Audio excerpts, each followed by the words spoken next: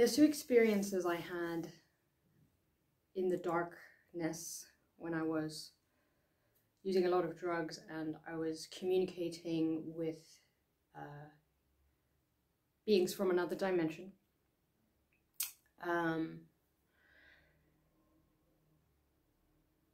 So the first one is the first of the two experiences, but I believe they're linked.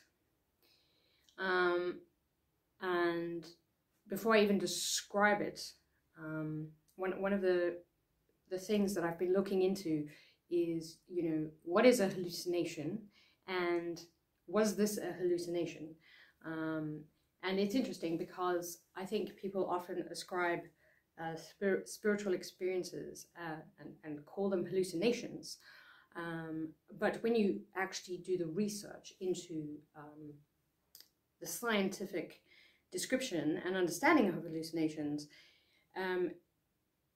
they're nothing like this. They're nothing like a full sensory experience that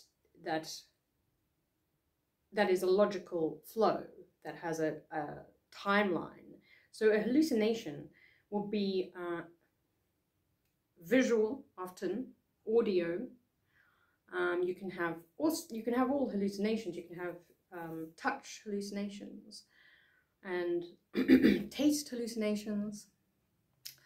I've had many hallucinations myself, but one of the things about them is they'll happen in one or two senses at the same time. And according to is it Oliver Sacks, the neuroscientist, I have to check his name, but I think you know who I'm talking about. The maximum that they know of is 3 senses at the same time, and the senses, they don't make sense. So it's not like reality, where if I see a table and then I touch the table, it feels like a table. In a hallucination, it's not like that. The senses don't make sense, and the timeline doesn't make sense, and it shifts, and you know, it's fantastical. So it doesn't behave like reality. Now, what I went through in what I'm going to describe was as real as my life, day to day, you know.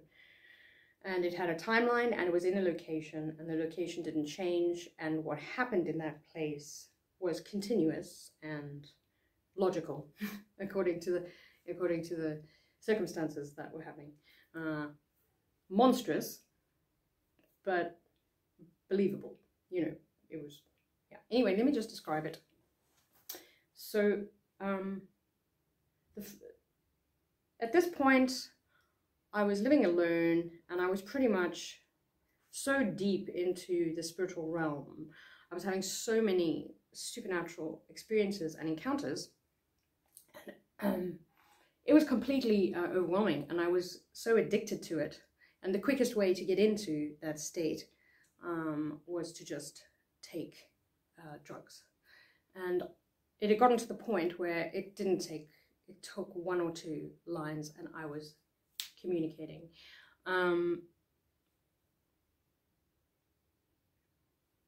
So that's sort of how I was living 24/7.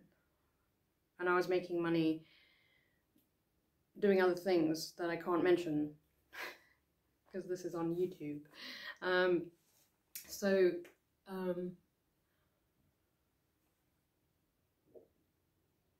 Yeah, I'd gone out. I remember I'd gone out. I didn't go out a lot at this point. I'd gone out, and it was one of those weekends. I went to industrial techno nightclub, and there was a heaviness, you know. It was heavy. There was something heavy, heavy, heavy. Everything was dark. Everyone was in a dark mood. I went to someone's party afterwards at a warehouse, and there was a weight, and even the people I knew, there was something going on. You know, you just have the sense of like spiritual darkness. And it went on for a few days, all of this, and I went somewhere else, and so I was up for a long time, and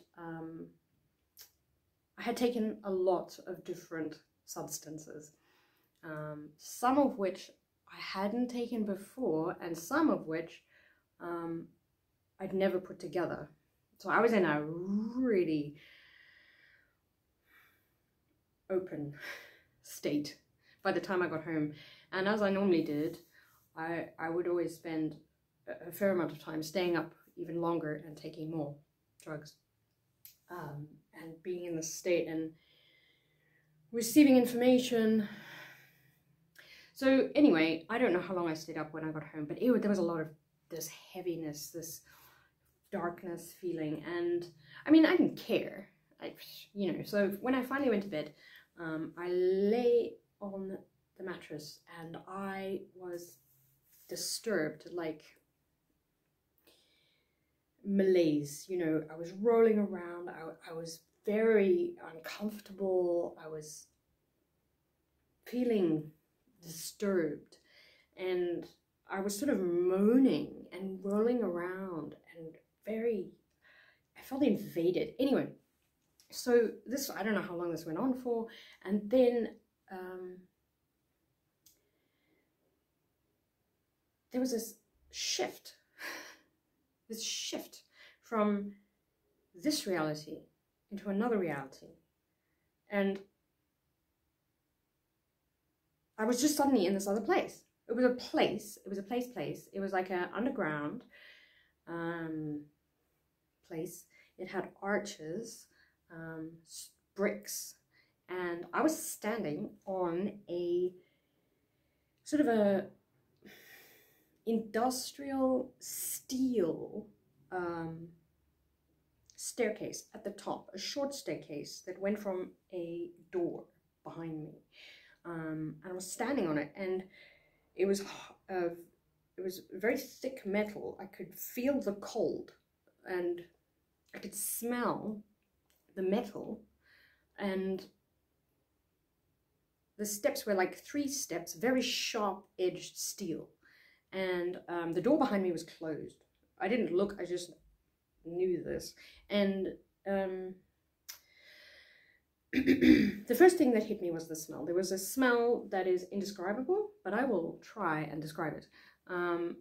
It was sulfurous decomposition, rotting death, but much more complex than that. There was a taste of metal, like iron, but it was invasive. It became actually probably the most shocking part, even though you're going to hear how shocking the rest was.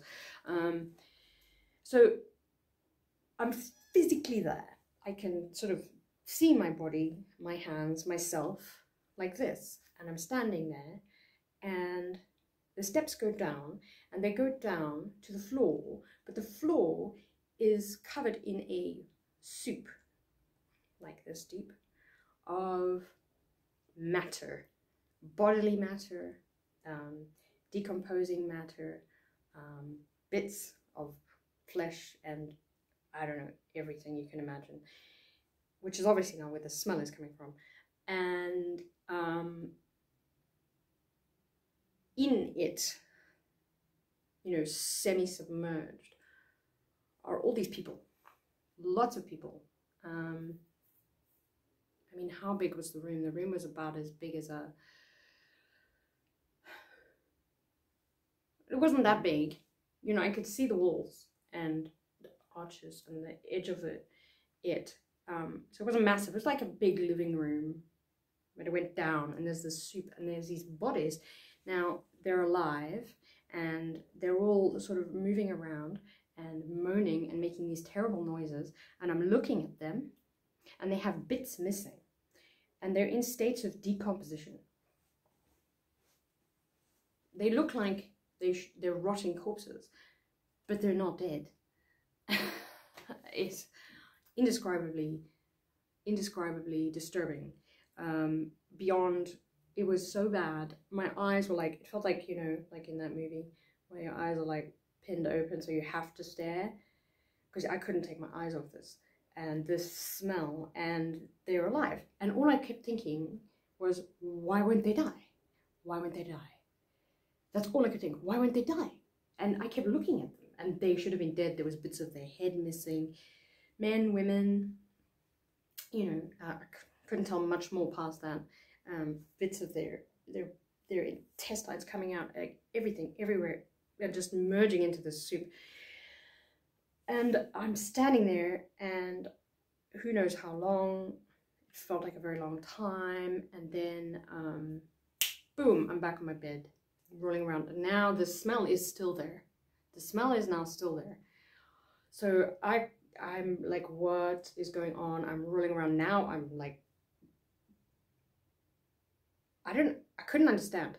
And then after a while, I'm back in this place, standing there again, exactly the same place. And now, you know, after a time, because this went on a long time, I knew which decomposing character was where, and when I went back, they were there, the same place. Also, in the middle of the room, there was a rectangle, like the size to put a body down, and there was a cage that was submerged, so that just the top of the cage was sticking out. Thick bars and really sharp as well. And I could just see the top of someone's head sticking up like that in this. So this soup was, it's just, no. Anyway, horror, absolute horror. So I'm back there, again, all I can think is, why would they die? Why would they die? I'm looking at it, you know, their limbs have come off. It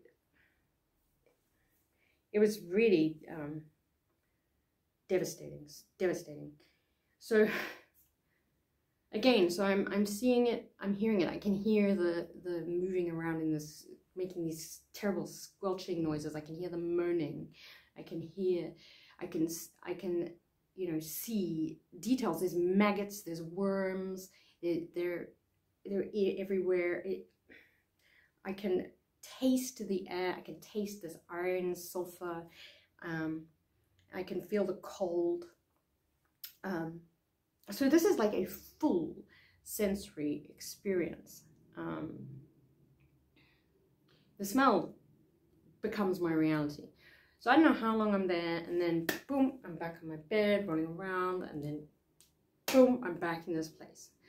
This goes on, and every time I come back to this dungeon place, I stay longer. And it just gets so overwhelming that I just lose, it doesn't make a difference if I'm on my bed, because the smell is still with me, and it's almost as bad as the full experience.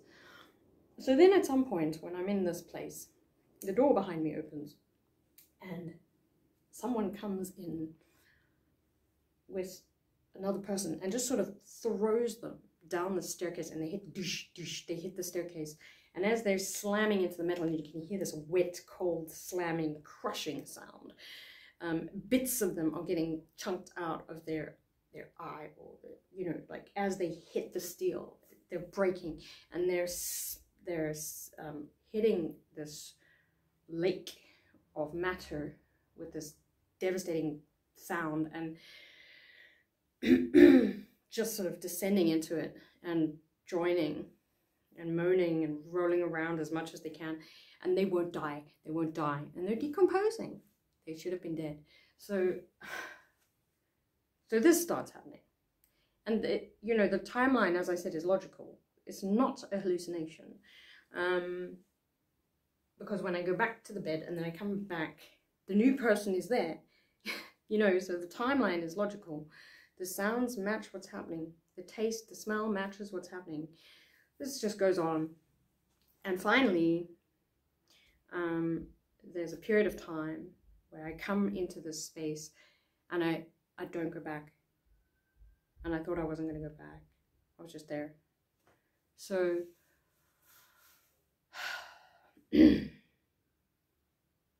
so it's like I'm just forced to stand there. I can't go backwards. I certainly don't want to go backwards, because whoever's bringing those bodies in. And I don't want to go forwards. And all I can do is experience this. And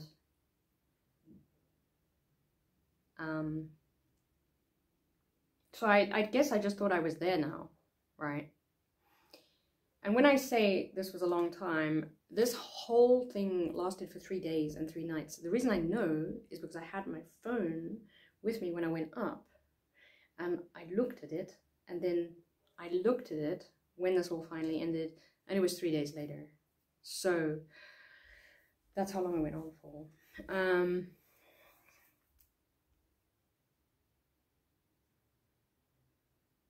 I couldn't figure out where I was. I kept thinking, this is real. I knew this was real. Somehow, this wasn't not real. Like, this was, I was like, where am I in a place? Have I astral traveled somewhere? You know, how is this happening? Now, I had astral traveled before, but never for an extended period of time. So, there was a point in the long stretch where I was there for a long time. Just, I can't describe the horror. I can't even pretend to try. There's nothing I could do to describe it in its horror. I finally reached such a point of despair and devastation at what I was seeing and experiencing. I made a decision, because I couldn't just stand there, to actually go and join them. And so I remember walking down these steps and stepping into this matter and lying down with these people. I'm just giving up.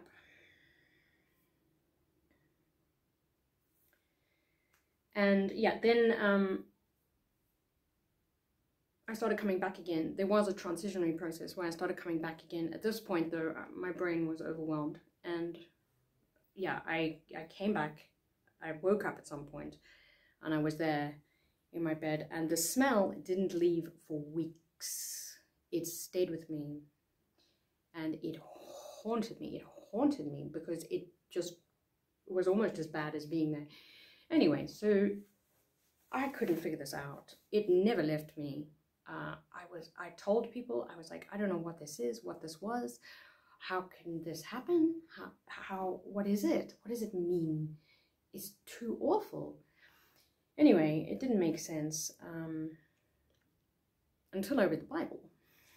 And then I read a passage, I think it was in the Gospel of Mark, where Jesus said, you know, do not be afraid of those who kill the body, but rather be afraid of him who can cast your body into hell, where the worm never dies. And then I stopped. Where the worm never dies. And that's what I saw. I saw that they were being eaten alive. They couldn't die. And they were decomposing, but they didn't die. And I don't believe I went to hell. I actually don't think you can go to hell and come back, because I think the memory of it would just kill you if you came back from hell, because I couldn't bear that. I believe it was some kind of vision. That's what I think it was. I think it was a vision, and I believe it was a vision somehow of my actual spiritual state, of where I was at that time and how close I was to being in that state, that I was at the door of it. And that, you know, that's what bothered me, because I couldn't shake the sense that somehow this is real, and how I knew it was wasn't a hallucination, but only recently have I done the research, and you know, there's no scientific explanation for this stuff, and they just kind of don't talk about it. You know, they go, oh, well, there's hallucinations, but what most people don't know is that there's no such thing as a 3-day full sensory logical hallucination with a timeline and consistency. You know, that's not classified scientifically as a hallucination. So I don't, as I said, I don't believe I went to hell, but the experience itself, that I could experience it, was what was disturbing. And it it changed my worldview. From that time on, I was a lot more worried about what was going on, because before that I don't think I really cared. I was like, oh well, if I die, I die, who cares? But there was now this thing niggling me, like, whoa, what does that mean? And I didn't have an answer, as I said, until I read the Bible. And I don't believe it was hell, but I believe it was some kind of a spiritual experience of the reality of the state I was in at that time. And when I read the Bible, I understood how far I had gone and how close I was. I was at the gates of hell, so to speak, and what Jesus rescued me from when he opened my eyes to the truth that he is indeed the Savior of the world for all who will repent and believe that he has paid the price on the cross. He has taken the punishment we deserve, and he has completed it.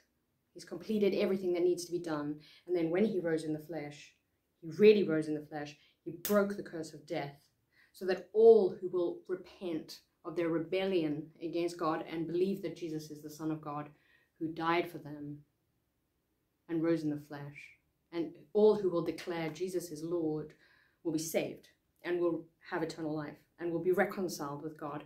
And through this, freed, as I have been freed from despair, depression, addiction, and the lies of the world. And praise God, because I didn't deserve it, and I certainly couldn't have saved myself. There was nothing I could have done. God in his mercy came and got me, and now a lot of what happened in that darkness makes sense. So I'll talk about some other stuff. There's another one that's connected to this, which I'll talk about next. But what's also super interesting is the word for hell in when Jesus is talking about hell in these passages is Gehenna. And Gehenna is the dump outside of Jerusalem, outside of the city, where they would dump all the corpses, and they would dump all the trash, and only the poorest of the poor, the lepers and the outcasts who were losing parts of their body, right, would have to live there. Can you imagine? And I was amazed when I heard Gehenna is kind of like a place for decomposing corpses, and where they burn bodies and body parts and dead things, and lepers are there, and that was not dissimilar to what I saw in this vision. Let's call it a vision. So yeah, there was a lot when I was reading and learning, studying, and still am studying, that explained this spiritual meaning, I believe, of the vision that I had. And praise God for his grace and his mercy. And it's available to anyone. So seek the truth. The truth exists, and his name is Jesus.